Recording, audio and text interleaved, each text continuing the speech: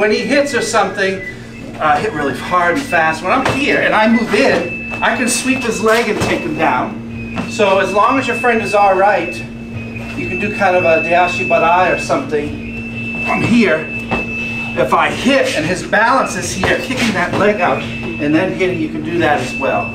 Or I can use the Kubotan. Again, what's magical about it is if I can hit and grab and press. Oh yeah. So you use it as leverage. So I'm not striking Mr. Holt, I am pressing. Pressing. I'm here. Oh, I move in. This is the position we're in. I can hit and I can press. Doesn't matter which way you go. Stay up and resist. Yeah. So he can resist that all day. But when I'm here, I'll go down. Okay? Now imagine that with a thin pen, Sharpie marker, a pair of scissors, a stapler, cell phone, anything works, okay?